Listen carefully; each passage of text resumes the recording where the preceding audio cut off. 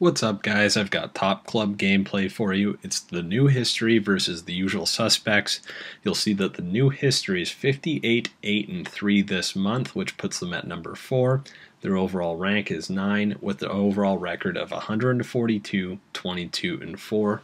You also see the 6-player monthly. My club is up at number 2, and they are down at number 6. It's been a good month for us both. I picked this game because it's a tight game. It's a good defensive game, and I make some decent saves.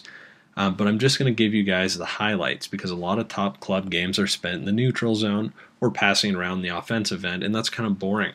Once again, this was a close game, and I know people are going to get butthurt because low-scoring games are usually due to good defense. So I'm not facing 17 cross creases or 153 breakaways a game. It's a quality hockey game, okay, between two good teams. So just enjoy it. I have lots of other footage of games where I give up a few more goals and my numbers aren't in the 900s, but that doesn't mean I don't make good saves.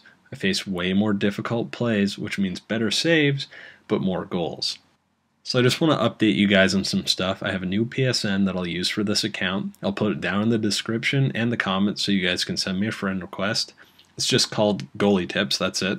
I played a drop-in game with a subscriber, Subpar Gamer. Pretty entertaining guy. He took a slap shot from our own end on purpose and managed to score. But what I really want to talk about is that I played this game as a 56 overall goalie. That's no attributes, 65 at everything. The first save I make is an automatic desperation save, which makes me think aggressiveness doesn't do anything. If you're slightly out of position, but can react to the play on time, your goalie will do the diving animation. I'm not 100% sure on this yet. I still think agility may affect this as well, but I can't prove it just yet. One thing that did make a huge difference was my reflexes. That's my glove and stick high and low. These stats extend the reach of your goalie. My Rookie 1 goalie did not reach out for some shots that I know my Legend 3 goalie would have saved.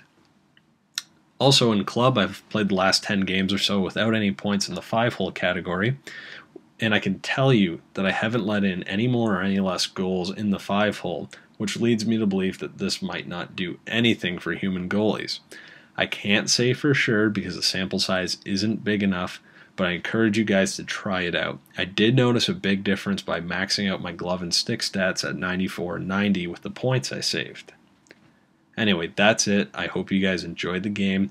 We managed to squeak it out there in the last minute. If you have any feedback on how to present these games or how you guys want to see these games played, let me know in the comments.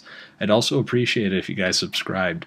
I'll be attempting to be a little more scheduled with my uploads, so I should be able to let you know what that will be soon.